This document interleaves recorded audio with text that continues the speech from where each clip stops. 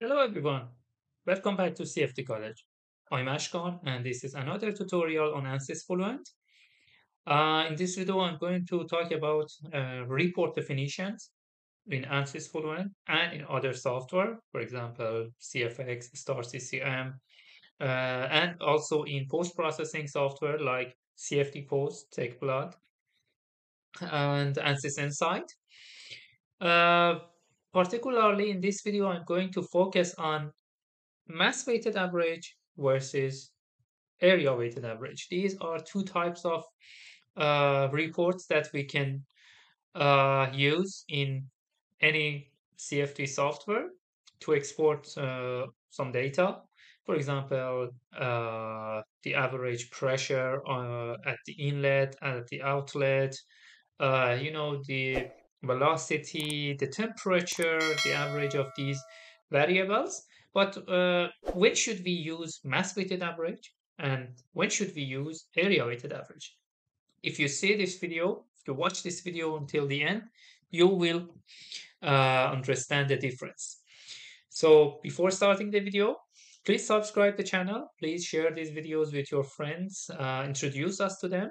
I have many uh, other tutorials and videos about CFD using ANSYS Fluent from pre-processing to post-processing. And everyone can join and enjoy these videos.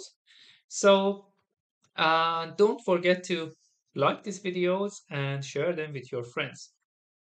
On this slide, you can see the formula behind these kinds of average, definitions behind these reports.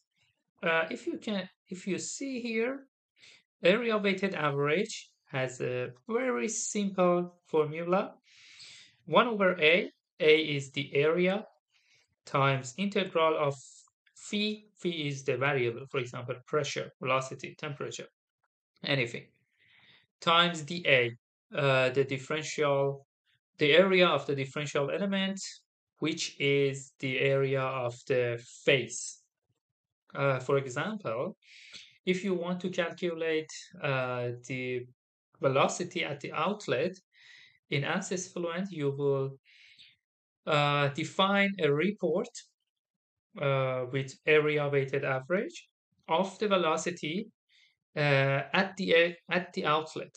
So the outlet of your domain has I don't know 100 faces. The face, I mean the face of each cell of the CFD domain, which is on the outlet. So each face has some area and the parameter, the variable phi, has a value on that face. So if you multiply the area of that element of that face to the variable, and then you take the integral and then divide it by the total area of the surface, I mean the outlet, for example, in this example, you will have the area weighted average of the velocity at the outlet. So it's really simple, and we use it for example, when you want to calculate the pressure at the inlet, the pressure at the outlet, the velocity at the inlet, the velocity at the outlet, or some kind of these parameters. Uh, Regarding temperature, actually, temperature is the problem because sometimes the students ask me if I want to calculate the average of temperature, should I use mass weighted average or area weighted average? It depends, actually. If you want to calculate the temperature of a wall, for example, the wall of the tube, the wall of the pipe, the wall of the, I don't know, a house, a home, the turbine, the, for example, blade. So if you want to calculate the average temperature at any wall, you need to use area weighted average of the temperature at that wall. But for example, if you want to calculate the bulk temperature of the fluid at the outlet, at the inlet, at any cross section or plane in your CFD domain, you should use mass weighted average. Look at the third formula we have on this slide, which is the definition of the bulk temperature. You can find it in any heat transfer book. This is from Incorpora, I think. So the bulk temperature equals the integral of rho density, U velocity, Cp, specific heat, T temperature, dA, which is the uh, area of the face at the outlet, inlet, or any cross section or plane or isosurface, I don't know, divided by integral of rho u Cp dA. So if we consider Cp is constant, actually in most of the fluid flows, we consider Cp as a constant value. So Cp cancels out from the denominator and the numerator. So we will have rho ut dA, integral of this, divided by integral of rho u dA. So now compare this formula with the formula which is behind mass weighted average.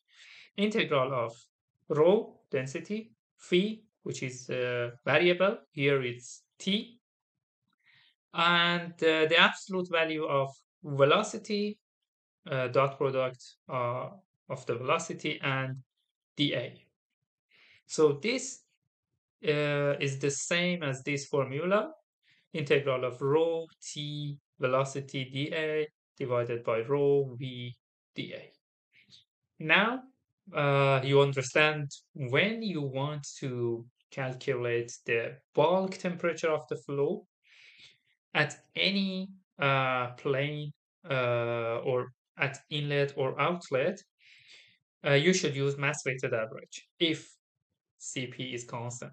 If you have, if the Cp is not constant, for example, it varies with temperature or mostly temperature or any other parameter, you should consider that in the formula. And I think you have to define this formula in Fluent using expressions. And in CFD post also you can define it using an expression. It's easy, but it's not complicated. I know that. But that's it. So if you know the formula behind these reports, then you can understand what should you do, and then you will know what you are doing. So many students, they just uh, do some, simulations without knowing anything about what they are doing. So please understand these and search for your questions. Now, for the last part of this video, let us go to ANSYS Fluent and see where we can find these types of reports. So if the simulation is over and at the end of that you want to find the average velocity at inlet or outlet or any other surface, you can go to reports. Then here you have surface integrals. As you can see, we have many different options. In one video, maybe one day I explain these. But this is area weighted average. This is mass weighted average. You can choose it.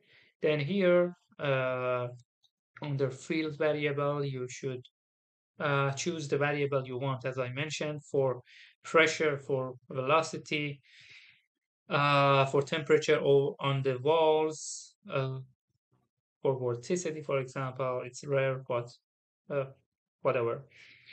You can use area weighted average, and here you should select the surface, for example, outlet. And if you press the calculate button, you can see the average of velocity. And for example, the bulk temperature of the flow, you should choose mass weighted average. And here, for example, the static temperature. If you want to calculate the average of total temperature, you can change it. And here, you can have that also. And let me check. Okay. Regarding turbulence, I will have I will present a video over on how to check Y plus, because lots of students uh, do these averaging on Y plus. This is wrong, and you don't uh, need to do that. You shouldn't actually do that. But regarding Y plus, I will have another video. You can check that. But if you are at the beginning of the simulation and you want to, for example, you have a transient simulation and you want to have the uh, bulk temperature of the flow, or the velocity of the flow at the outlet. You want to see that during the simulation, for example, to check the convergence, see, or to check or to have that in a transient simulation. You can create many monitors and report definitions in both steady and transient simulations. Then you should do this. You should right click on report definition, click on new surface report. Here you can see area weighted average. Here you can see mass weighted average. Then, for example, for bulk temperature of the flow at the outlet, you can create this report definition. And for example, bulk temperature outlet. That's it. It's easy. I think it's enough for this video. In this video, I talked about mass weighted average and area weighted average, the difference between them, and now I think you know that where you should uh, use them, and now you know the formula behind these averaging or reports. So thank you for watching this video. Please give us a thumbs up and share these videos with your friends. Thank you for watching again. Until the next video, take care of yourselves and bye bye.